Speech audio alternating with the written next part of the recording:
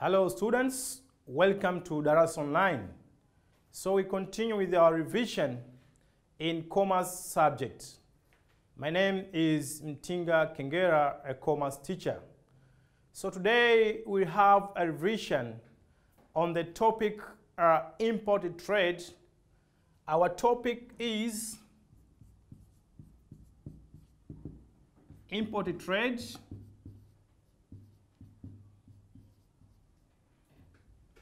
Import trade, and our subtopics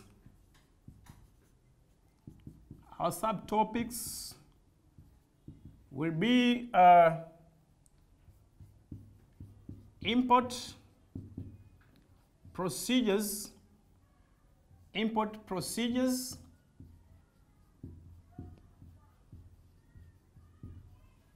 and documentation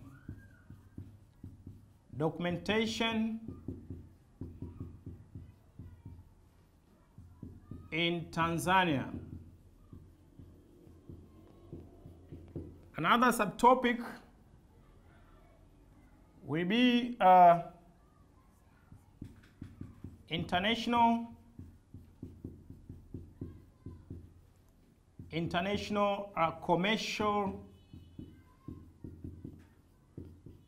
commercial terms.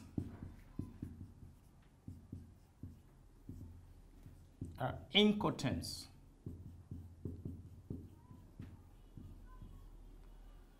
So today we cover the following two subtopics in the topic import trade. So import trade is the buying from other countries. A country may need to buy from other countries, as a country cannot be self-sufficient. A country needs to buy from other countries because countries differ in terms of technology, in terms of resources, and in terms of skills. And therefore, a country needs to buy from other countries. So when importers need to buy from other countries, they can buy on their own, or they can use middlemen. So buying by themselves is direct importation, and when they use middlemen, this is indirect importation. You need to follow some procedures. So there are some procedures which must be followed in importation or in buying from other countries. Now, so today we have a revision on those procedures. So the following are the procedures. Number one is trade inquiry. Now, trade inquiry, this is a written request which is written by an importer to the exporter. So under this one, the importer needs to know about the price of goods, terms and conditions, as well as method of delivery and other issues. So before an importer buys from those countries or from other countries, he has to find out and to know about the prices of those goods he or she needs to import. But also she has to know, or he has to know, about the terms and conditions of sale. But also an importer should understand about the methods of payments as well as the method of delivery of those goods. So that's why an importer should write a request to an exporter to understand those terms and conditions, prices of those goods, but also different ways in which goods will be delivered in the country. So this is very important procedure or step to be followed by importers. Another procedure or step is procurement of import license. An importer must find out, or an importer should get an import license. An importer will not be allowed to import goods in the country without having an import license.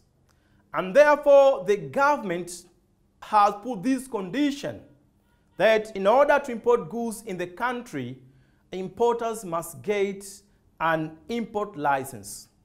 Now, this is the way how the government can control importation from other countries. So the government do this purposely in order to protect local industries, but also in order to control foreign currency. So only the goods which are allowed to come in the country are those goods where the government, through the means of industry and the trade, will provide the license. So the license can be either general license or specific license. And a general license here means that when you are given such a license, it means an importer is allowed to import goods from any country. But when you are given a specific license, it means you will be allowed to import goods from specific countries. Another procedure is obtaining foreign currency.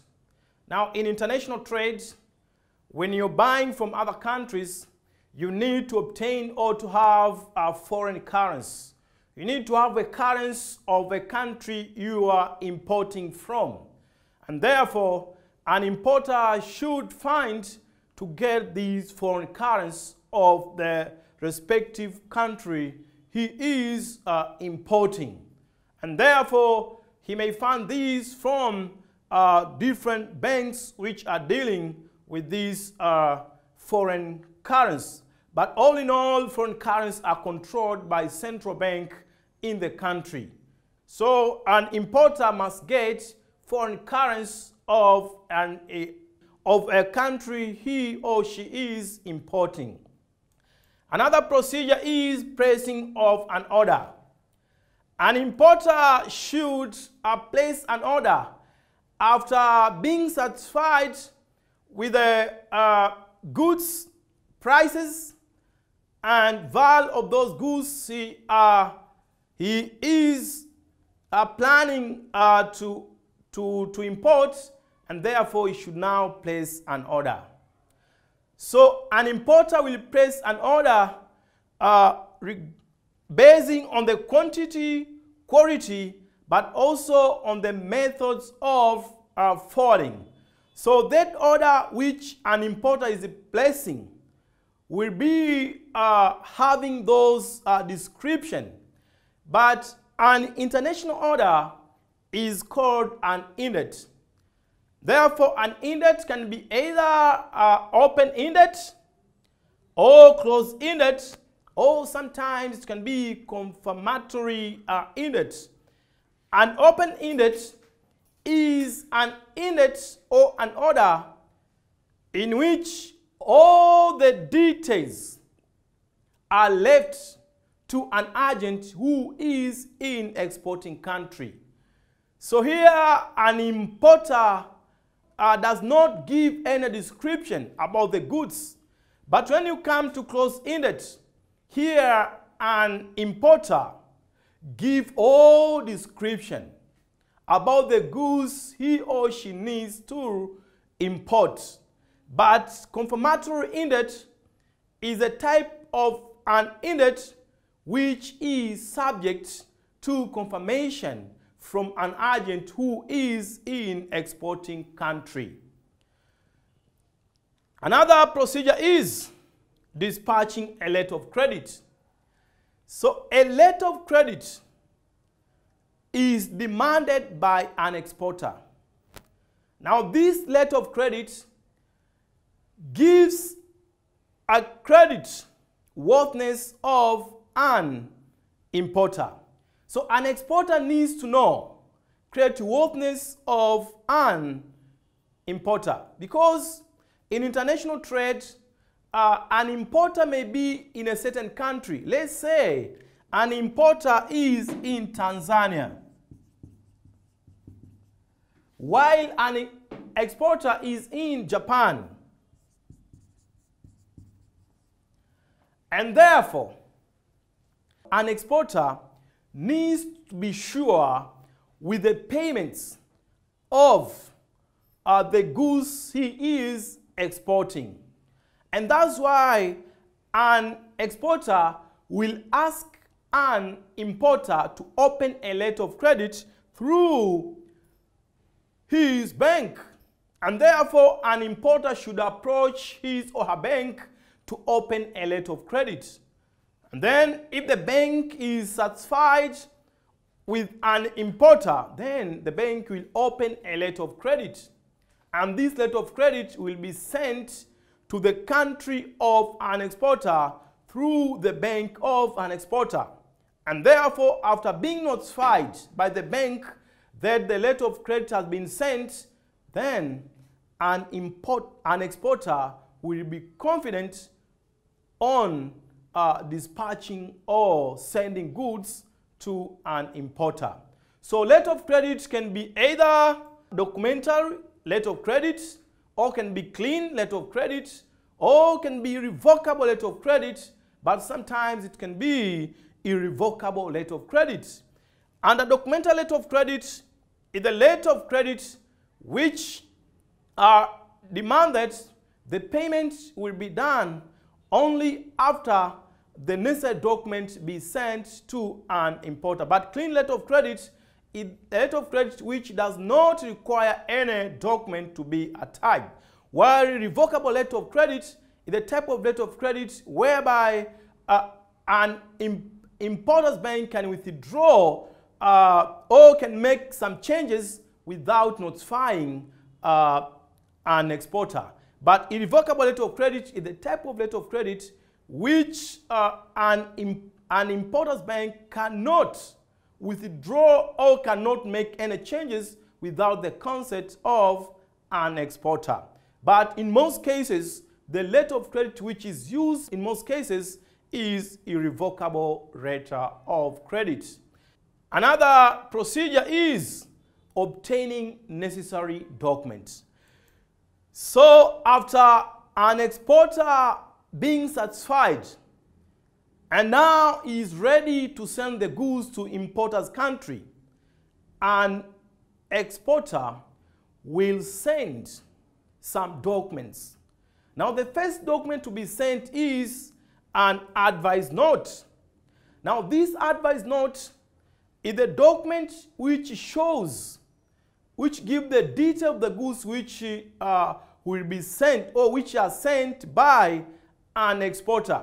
But also these documents explain or give some prediction when an exporter expects those goods to reach the port of destination. With this document after being sent, then an exporter will draw a bill of exchange. A bill of exchange being a document which demands an importer to pay the amount due depending on the goods which have been exported. So bill of exchange is written but also will be attached with other documents like bill of lading, insurance policy, but also certificate of origin. And that's why this is called documental bill, being a bill of exchange which is attached with some other documents. Therefore, a documental bill or bill of exchange can be, now payments can either be DP, which means document against payment. Under this one, the documents will be given to an importer when he gives payment or when she gives payment.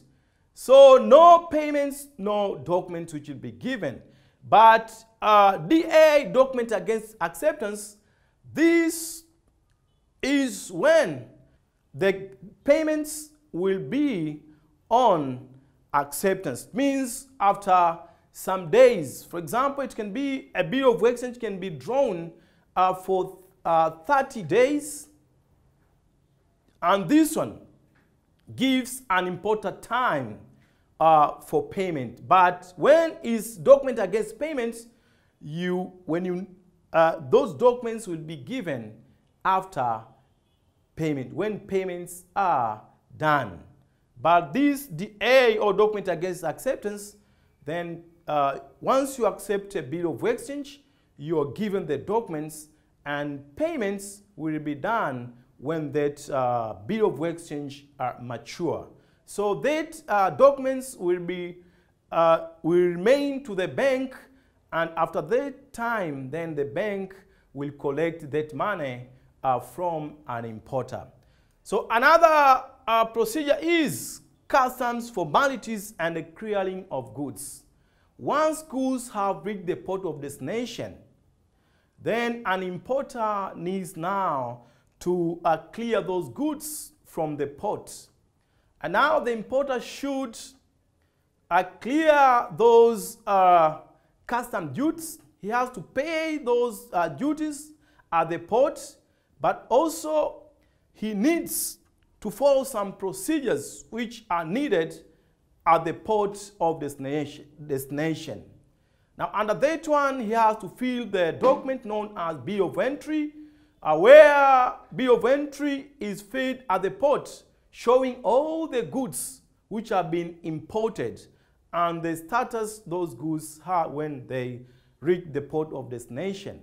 But when an importer has no money to take the goods at that particular time, he can put those goods in bonded warehouse, waiting for the time when it be okay, when he will be having money, then he can take those goods. So when goods are kept in a bonded warehouse, then he will be paying some charges. So the last step or the last procedure is making the payments. Now an importer has now to make payments to an exporter. So it depends with the agreement or terms and conditions. Now if payments or if the agreements were for payment against documents against payments, then an importer should pay immediately when goods reach the country. But when the agreement were payment against the acceptance, then payments will be done after a bill of exchange mature. Now these are the procedures of importing goods from other countries. So this is how goods are imported. So when an importer needs to import goods from other countries, he or she has to follow these procedures. So my dear students, hope now you are clear with this explanation or with these procedures. But sometimes an exporter may prepare a letter of hypothecation. Now this is prepared in order to solve a problem in case an importer has failed to pay for the goods, or when an importer failed to honor a bill of exchange. A letter of hypothecation is a letter written by an exporter to the bank. Now this letter authorizes the bank to sell the goods in case an importer has failed to pay the amount due. So sometimes it may happen that the bank has discounted a bill of exchange, and therefore a bank is waiting for that money which will be paid by an importer. So an exporter gives the bank this letter of application, which gives the bank authority to sell the goods in case an importer failed to pay the amount due. Now the bank will find a customer to buy those goods in case the importer failed to pay the amount. And therefore the bank will supervise each and everything on the selling of those goods. And when the amount from those sales exceeds the amount which the bank gave to an exporter, then those amount which remain will be sent to the exporter. But when the amount the bank sold those goods will be less than the amount the bank gave to an exporter, then an exporter will send some money to cover the gap. So my dear students, a question of interest here can be asked in this way. Mr. Akil has been a local trader for some years and now is in need to operate internationally. Unfortunately, he is not aware on how goods are imported from other countries. Now, as an expert in commerce, assist this trader on the basic procedures to be followed. So the question here needs you to help Mr. Akil, who has been operating local, and now he wants to operate internationally. But unfortunately, Mr. Akil is not aware with the importing procedures. Now the question needs you to help such a person. So the help you can give, show those procedures we have revised on. So the procedures are those one.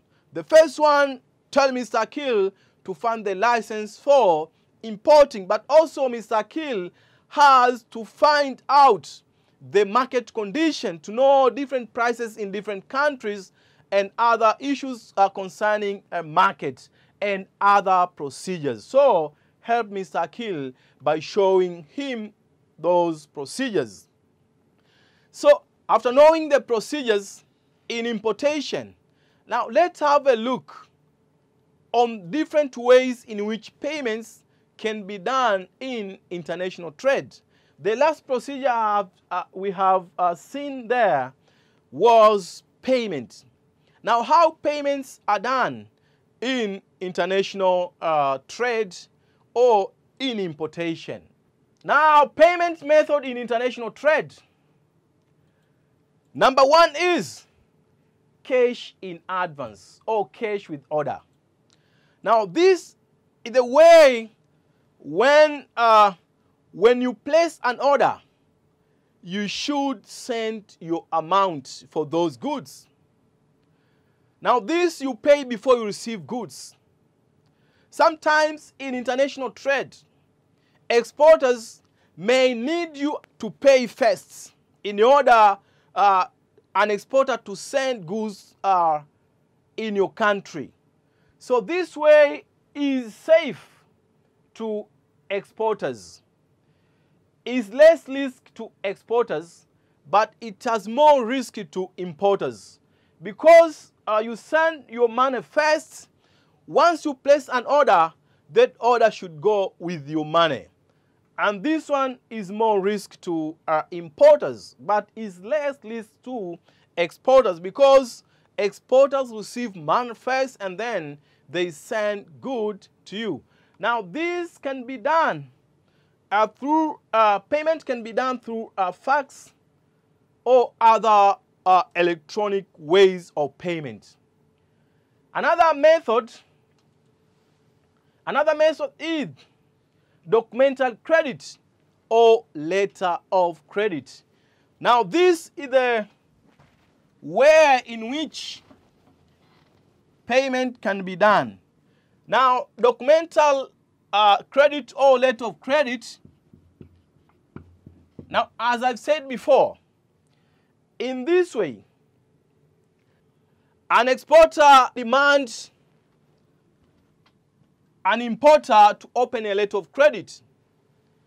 And then the letter of importer, the bank of an importer will open a letter of credit. So payments will be done through these two banks. Now a bank of importer's bank,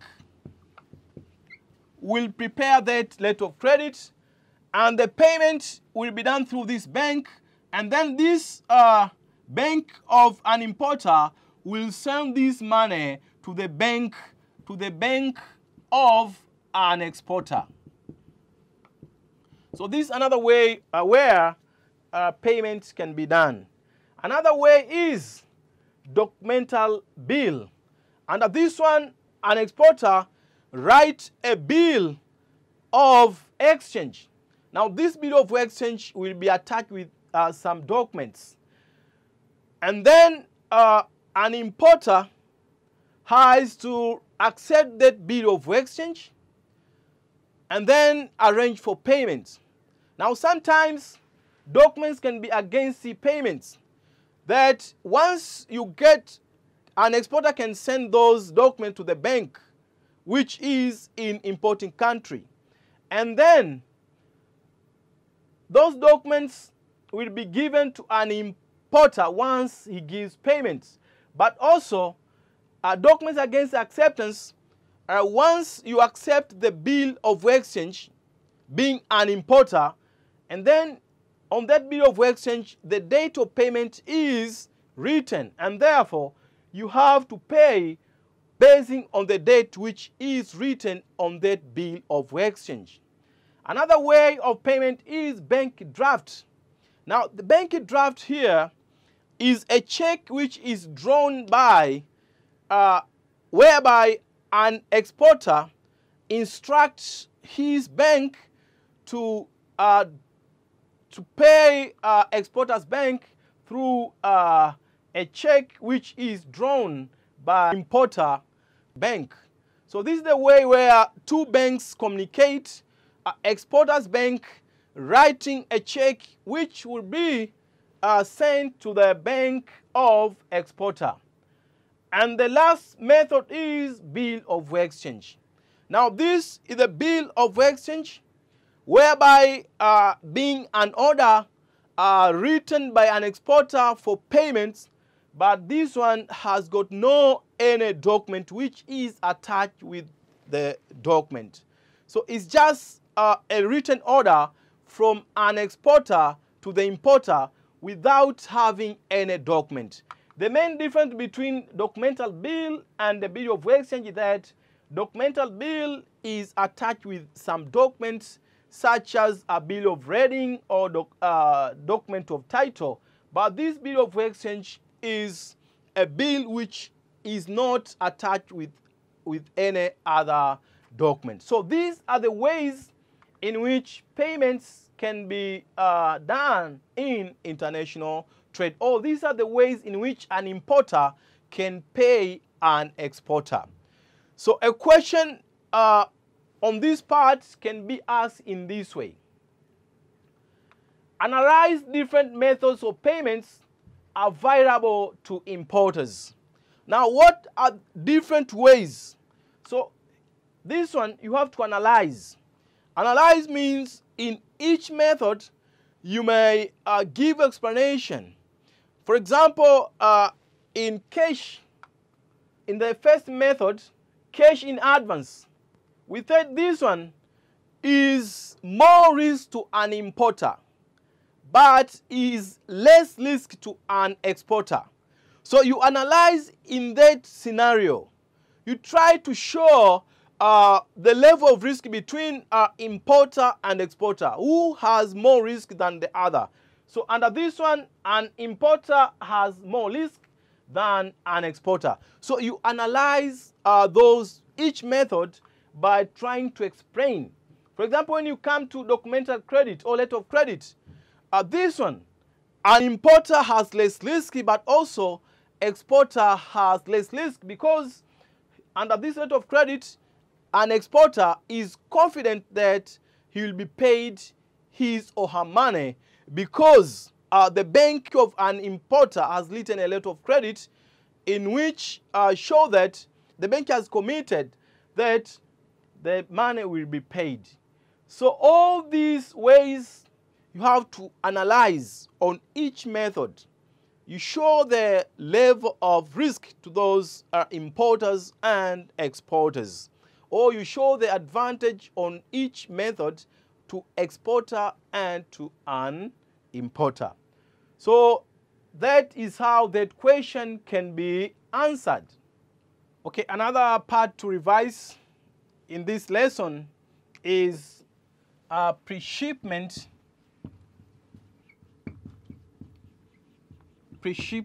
inspection.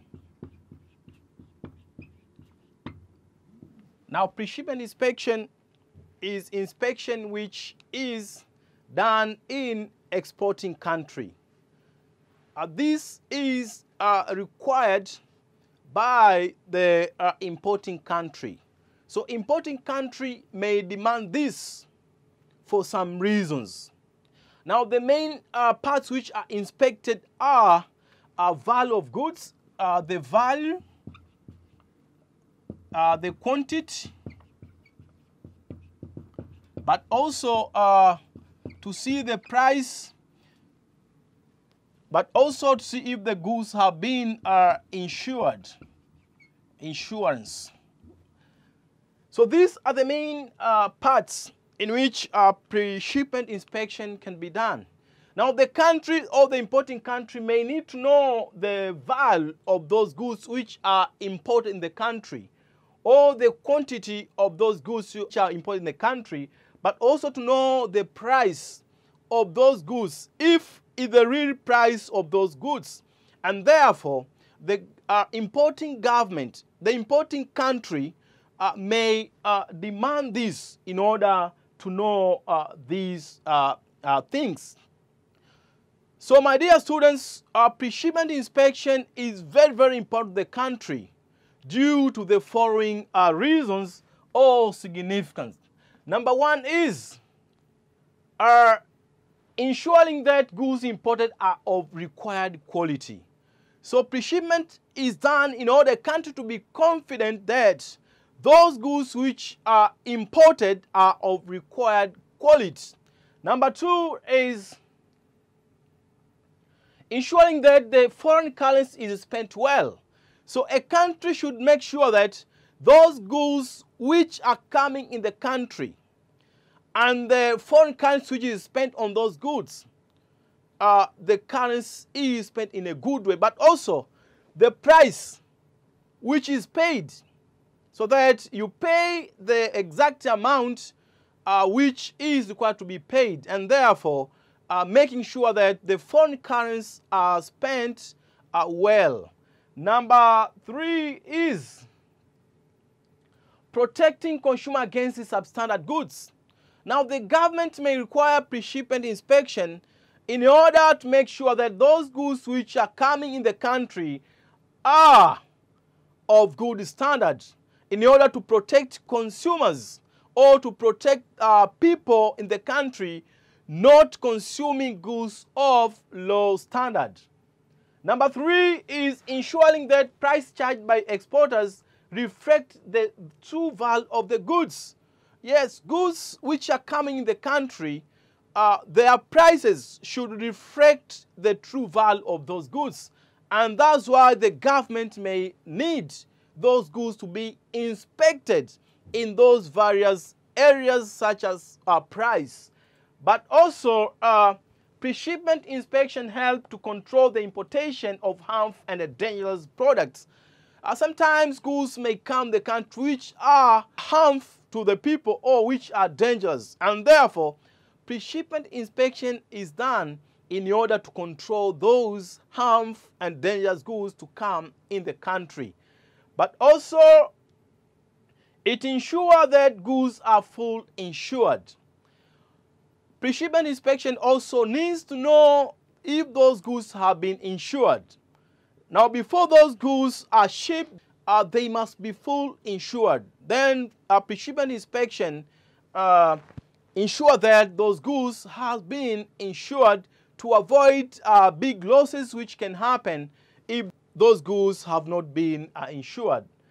Another one is it reduces the chance of an importer to avoid paying custom duty on the full value of product being imported, because after inspection, the value of goods will be known, and therefore the government will be aware with those goods which are coming in the country, and therefore importers have no chance of escaping or avoiding from paying the real amount of custom duty, and therefore the government will be safe or will get what is supposed to get from custom duty. So these are the significance of pre-shipment inspection. So the government of importing country require this for these advantages or significances. So the government always, or sometimes, not always, sometimes may require these for this purpose. So after this, you can have a question on this part. Now the question is, elaborate the significance of pre-shipment inspection to the importing country. Now what are these significance? We have explained this significance. So a simple question like this will be answered in that way. So you need to understand what does it mean by pre-shipment inspection, and then elaborate all those significance which we have revised this time around. So after that, let's have a look on international commercial terms.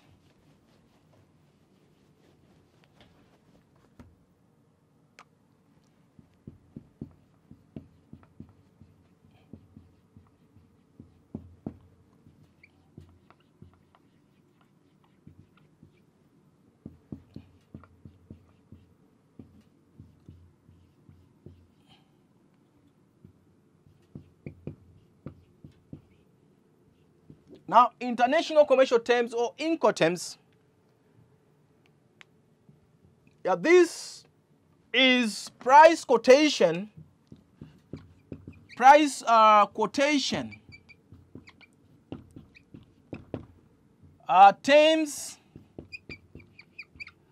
and conditions in international transaction.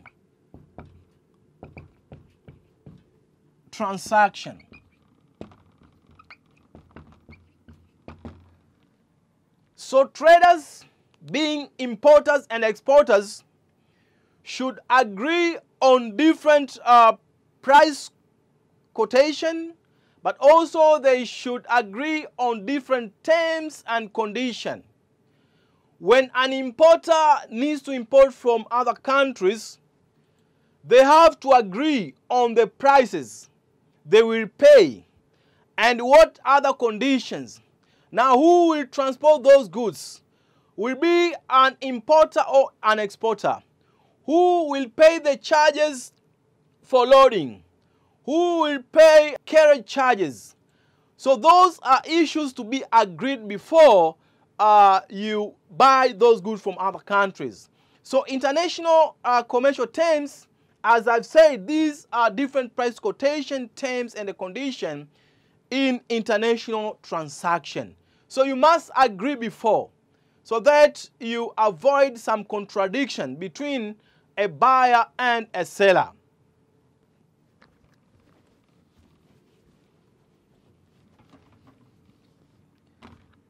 So what are the importance of international commercial terms? Now, the main importance of this, number one, is it helps to identify the duties and obligations of each part. So under this one, each part being an importer and exporter know the duties and obligation. So an importer will know his or her duties and obligation, but also an exporter will know his duties and obligation. But also, they indicate the lines of demarcation of duties and obligation between an exporter and an importer. So this one helps to draw a line of demarcation. Now this is an exporter, and this is an importer. So international commercial terms indicate a line of demarcation that an exporter should do this, this, and this one, while an importer should do this, this, and this one.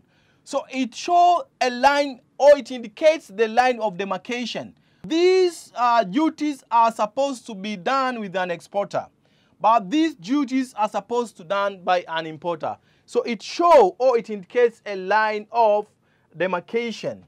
But also,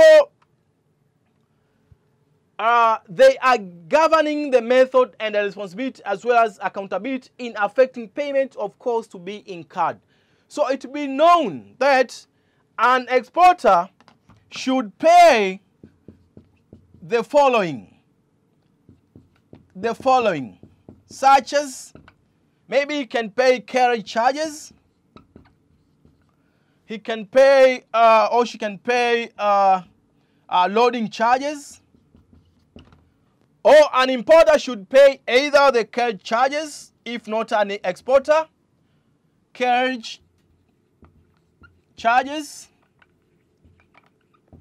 or an importer should pay the insurance, or an importer has to pay the unloading charges or warehousing charges. So it shows who has to pay what. Exporter should pay this, and importer should pay this. So once you agree on this, then there won't be any problem. So let's have a look on some of the Incoterms.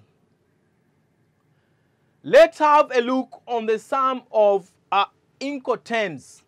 So number one is fall or free on railway. Now what does it mean?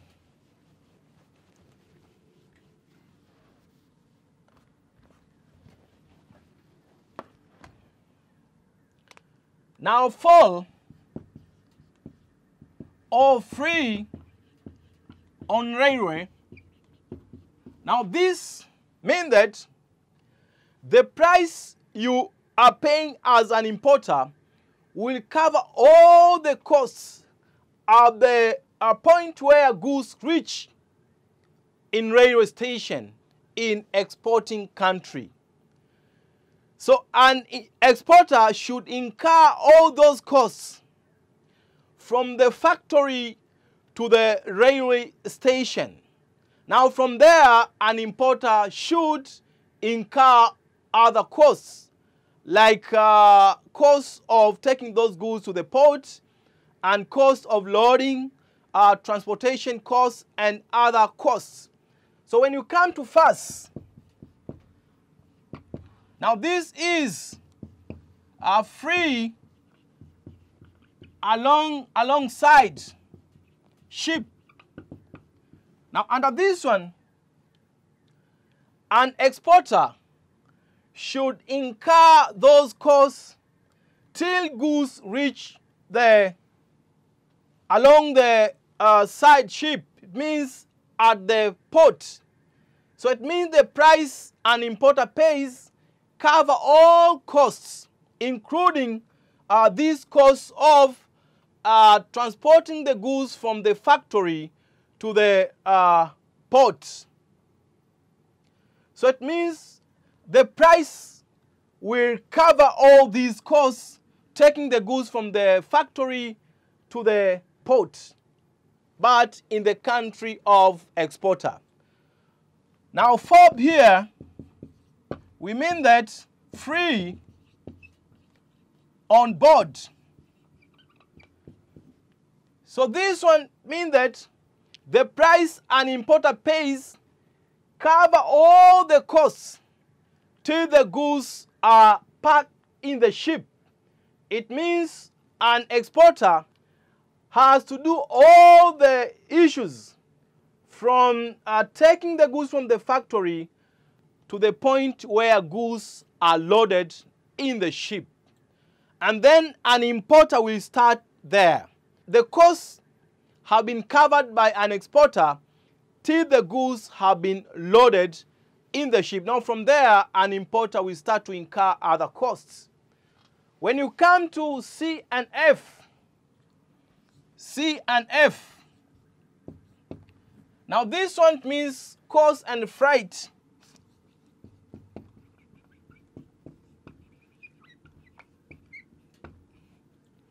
Now it means the exporter has to cover all expenses, including carriage charges, loading charges, and other charges except insurance. So the price which was paid cover all those costs. So it's the duty of an exporter to cover the carriage costs, loading costs, and the freight costs, except insurance.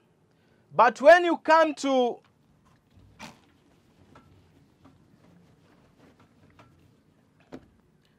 CIF, now this one, it means an exporter should cover all the costs, including costs, then insurance, and freight. So under this one, it means an exporter should cover all the costs, carriage costs, loading costs, but also recover the insurance and the freight charges.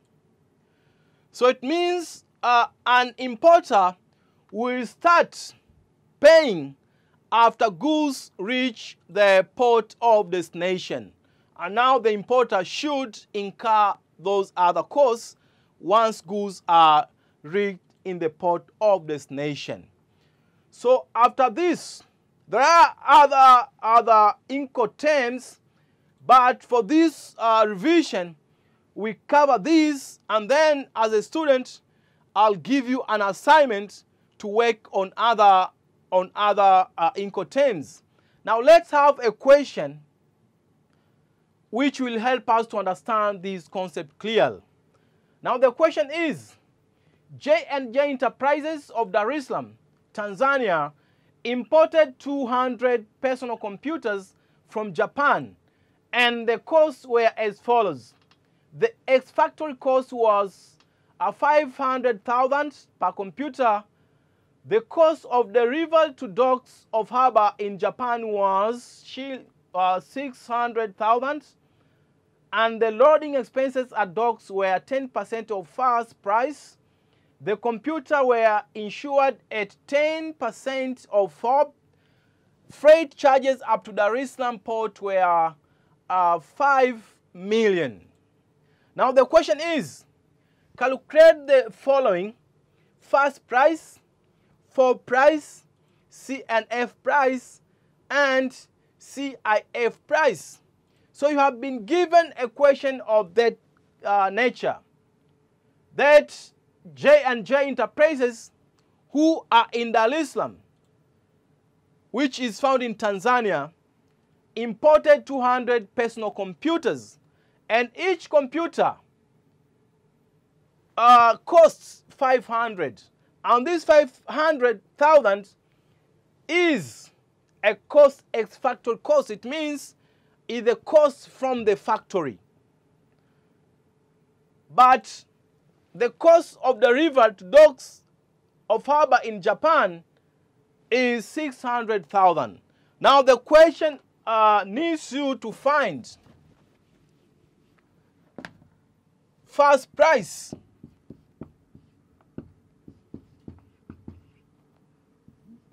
now first price, as I've said before, first it means free alongside ship. It means this price will cover even the transporting those goods from the factory to the dock of harbor in Japan. So now here I have to calculate Now the question says, number of computers were 200. Number of computers.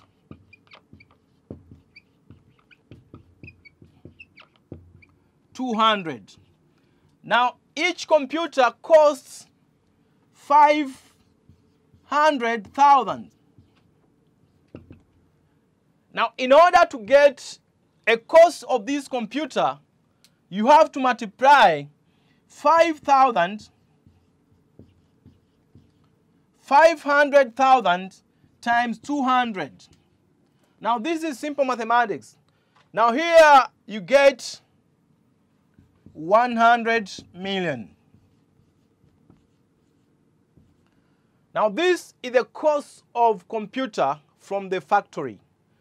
But first means the price include the cost of transporting those goods to the dock. And the cost of transporting those goods or deliver those goods to the dock is 600. So here you have to add with 600. And therefore, first price will be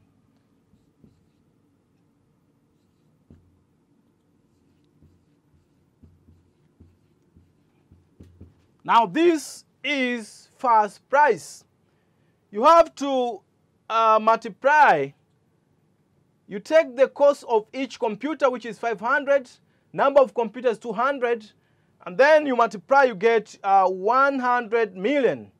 But also this price includes the cost of delivering those goods to the port. Now the cost is 600, so you add. So first price is 100,600,000. So this is first price. Hope everybody is okay with this calculation. Number two is, after getting this figure, you need to make sure this figure is somewhere because you are going to use it.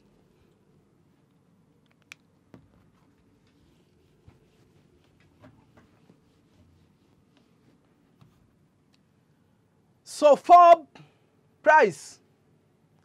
Now under FOB price here, FOB.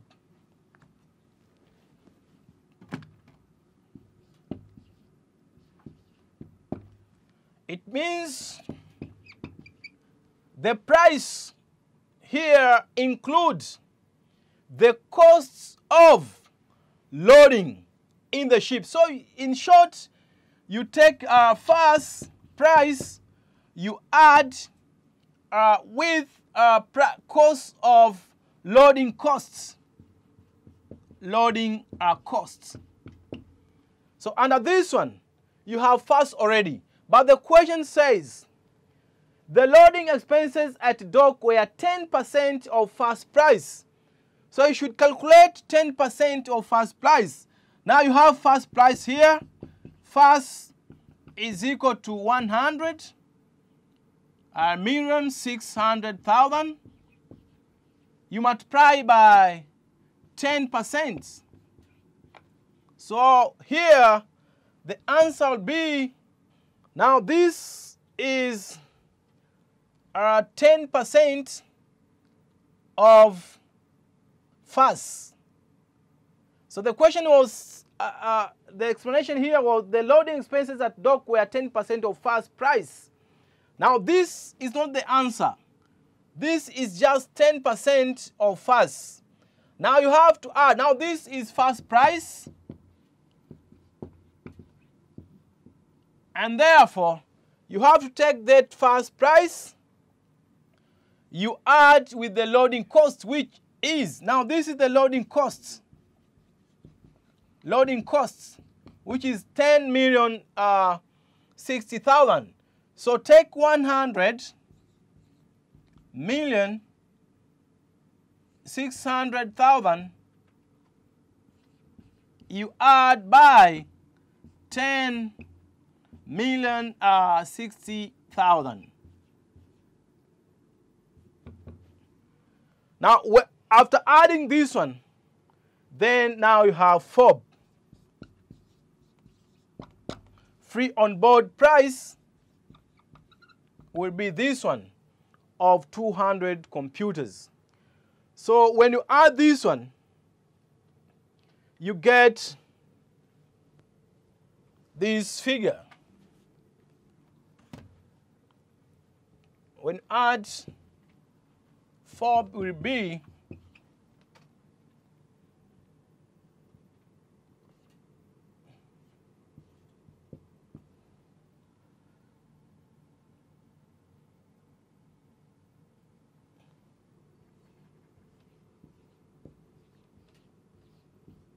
now this will be our FOB price. So as you can see here, you have first price of that 600,000, and FOB price increases. As you can see, FOB price will increase, will be greater than our first price. Now another Incoterms you have to calculate is C and F price. So this is very simple.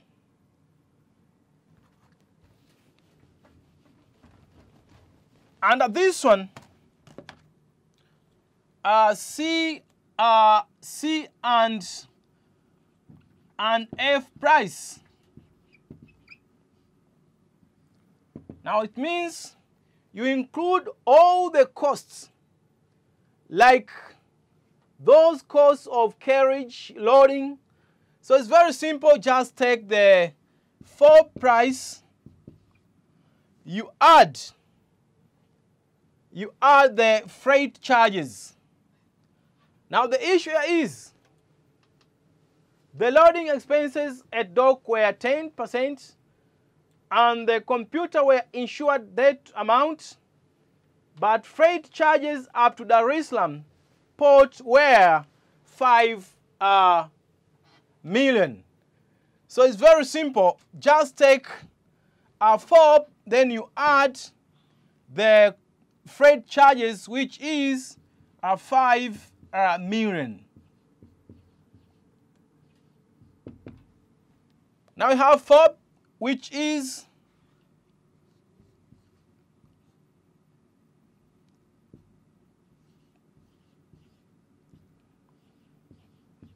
plus 5 million.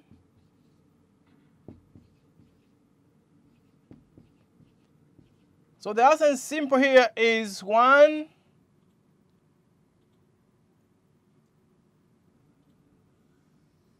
now this is for C and F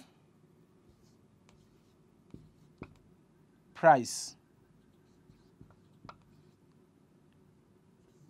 Now C and F price will be this one.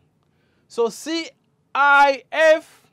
here it means you have to add the insurance cost, which is the computer were insured at 10% of FOB.